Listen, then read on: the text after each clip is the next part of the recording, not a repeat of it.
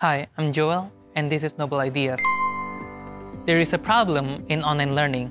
When quarantine struck and introduced millions of children to online learning, the reception of it was overwhelmingly negative.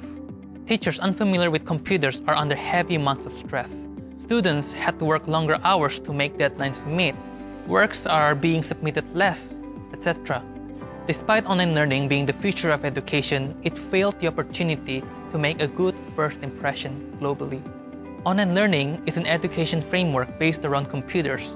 Simply imagine using PDFs instead of textbooks, imagine using note apps instead of pen and paper, and you get the basic idea of what online learning is. Computers are a vast and versatile tool for learning. It's an expansive library full of free and available information that can be accessed with a few clicks. What most schools are doing now barely touches the tip of the iceberg of what computers can offer. Online education provides its own challenges and opportunities. What would be hard in traditional education, such as sneaking in answers for quizzes, is easy online. You can just search things up. And what would have been simpler in traditional education, such as group projects, it's a bit more complicated online as there's a lack of tangible human interaction. Online and traditional education, while similar, are different in many aspects. Those differences are what makes them efficient in their own rights. Those differences matter. The education system's failure to properly integrate digital education is because of the mindset that online learning is literally just a digitized version of traditional learning. Back when quarantine procedures were announced, a lot of education institutes simply just substituted traditional tools with its online counterpart. So like I said, paper into PDFs, notes into note apps, graphs into Excel, etc. They work, but they're not efficient enough. Try asking students what their opinion of online learning is. It's easier to get distracted or derailed. It's harder to keep pace and focus.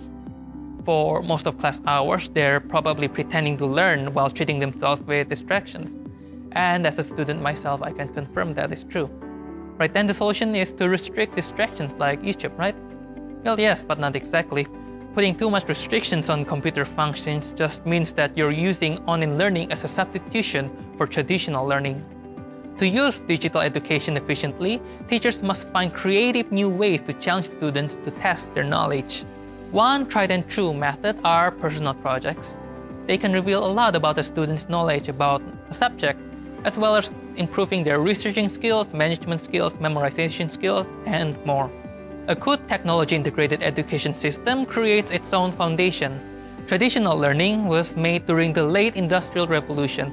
Its purpose is to help kids turn into better factory workers.